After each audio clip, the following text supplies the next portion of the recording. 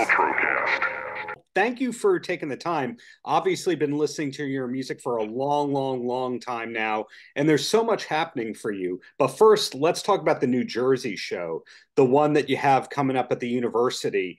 Is there Yes. anything special about that gig? Is it you solo on stage?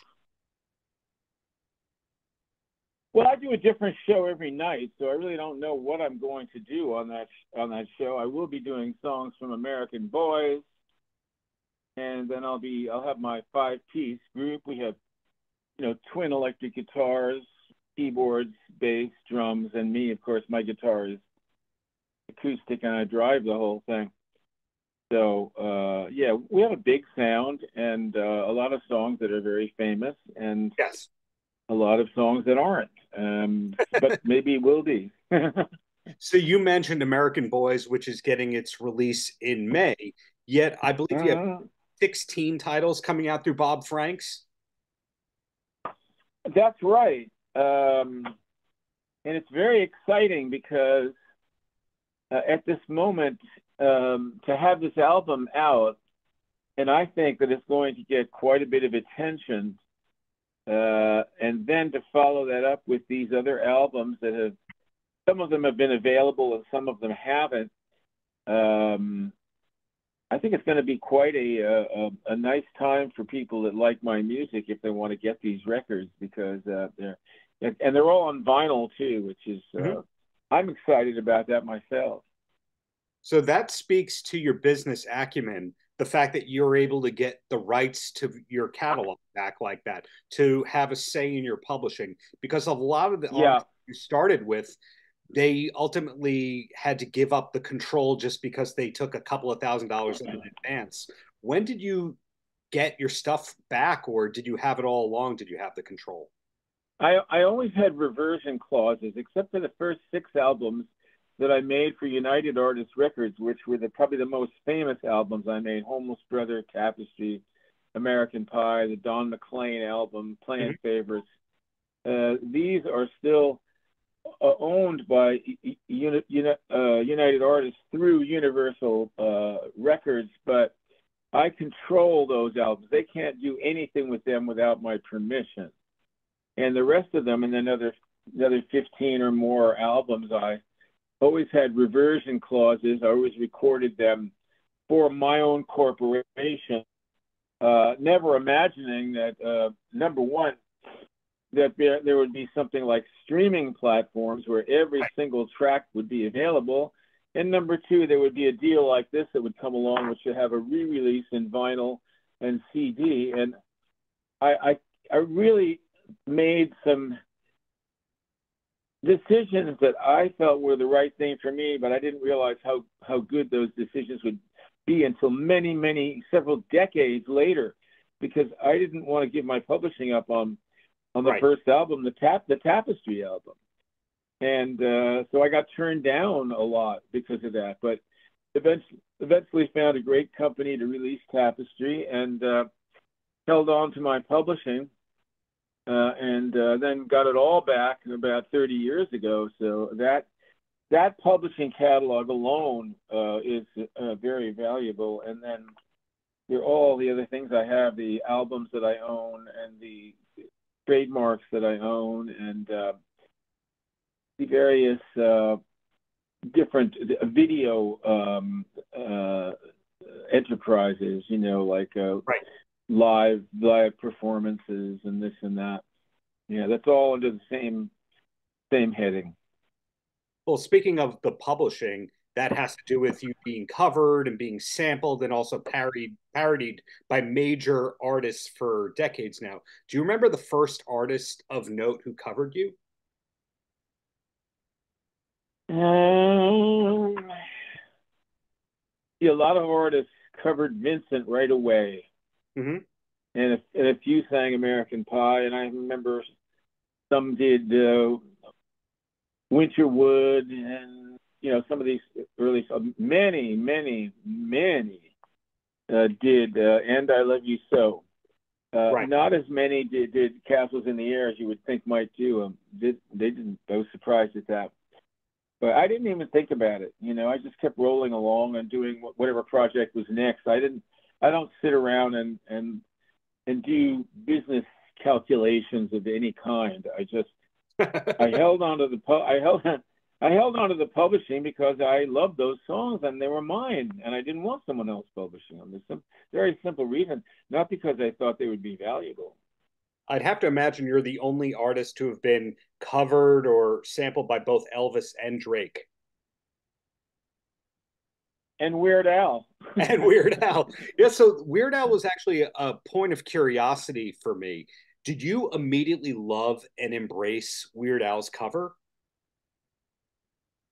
I like Weird Al. I like what he does, and he's very unweird. He's a very normal person. He's just a little crazy when he puts on his Weird Al thing, but he's a very normal, lovely man. And in fact, he was during the pandemic. They had my Hollywood star ceremony, which was almost going to have to be inside because of the pandemic. And Al showed up and was funny and spoke about me, and so yeah, he's a very nice man.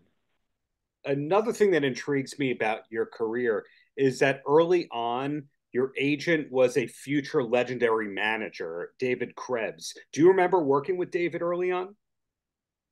David was never my manager, but David was my agent at William Morris, and I had a crazy manager, a guy named Herb Gart, who had a lot of talent, but he did not have a business ability to keep things afloat. And unfortunately, but let me just show you how far out of the mainstream that I was. Is this guy Herb Gart? His office was a phone booth at return quarters.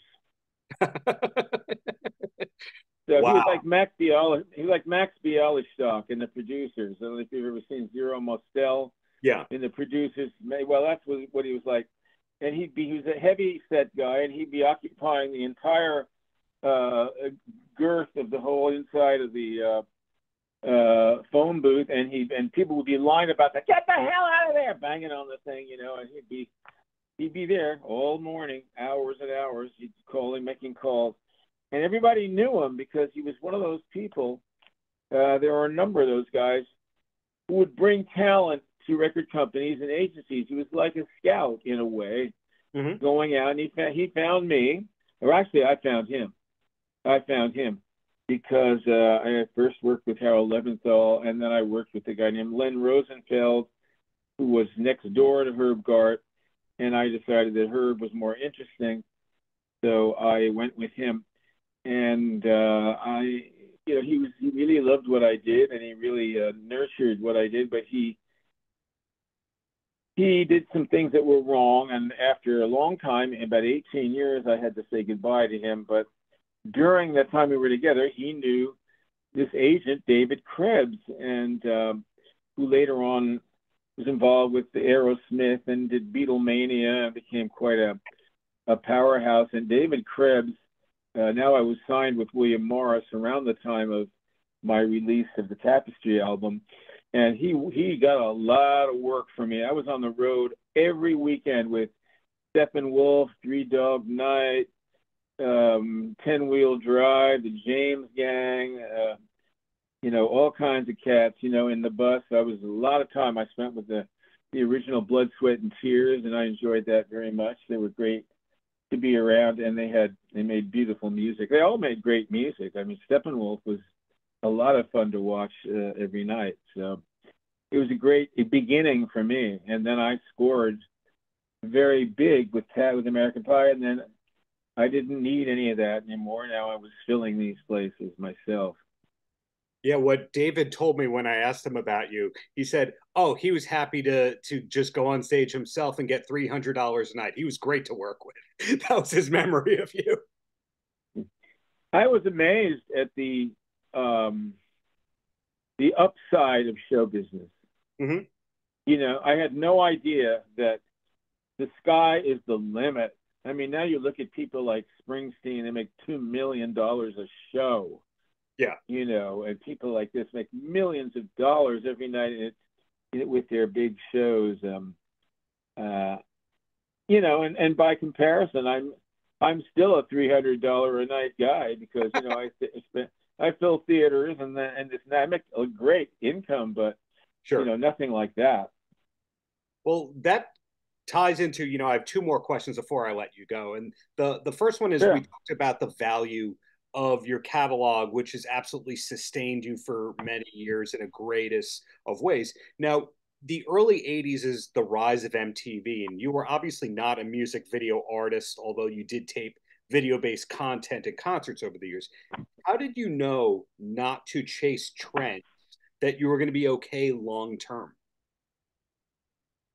Because I believe in myself and I believe in the integrity of what I do, and I am able to assess what's around me, Mm-hmm. and I can say to myself, look, I'm better than these guys. I sing better than they do. I write better than they do. I make better records. And I will be fine. I will be fine, because really what keeps you going is the integrity of what you've done. Mm-hmm. It finds its way out there. It finds its way out. It's like it finds its way out and it gets used.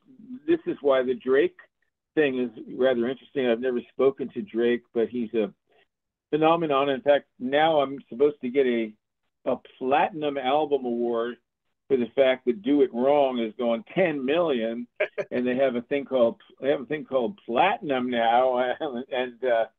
But anyway, those two songs that I wrote that were on the Primetime album, which is an album that really didn't sell.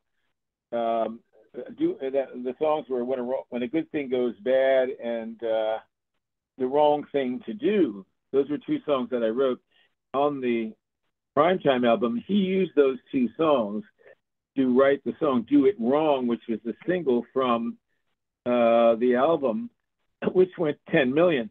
And so I own a large part of that song. Right. So that's the advantage of publishing. Once you have that, you can control things. You can control how things are used. You can stop usages that are stupid, and you can encourage ones that are good, and you can stop bootlegging. You can do all sorts of things you can do with the power of being a publisher.